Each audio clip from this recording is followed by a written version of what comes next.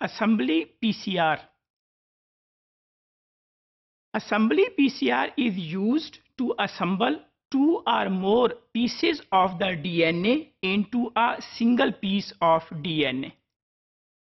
The principle behind the assembly PCR is the synthesis of long DNA structure by performing PCR on a pool of long oligonucleotides with short overlapping segments. So in long oligonucleotides, they overlap with short overlapping segments to assemble two or more pieces of DNA into a single piece of the DNA.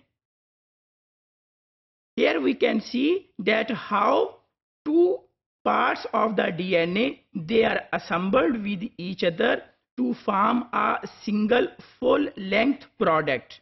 Here we can see that there are two parts, part A and part B.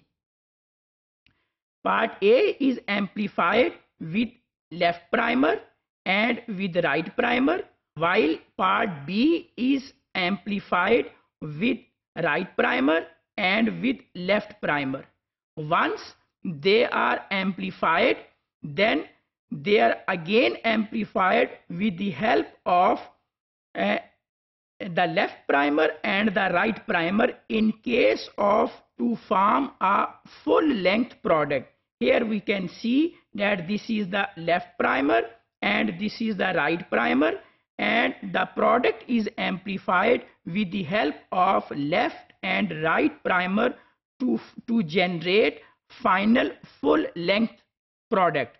So assembly PCR is such a PCR in which there is initial PCR with the primers that have overlap, and then there is a second PCR using the product as the template that generates the final full length product.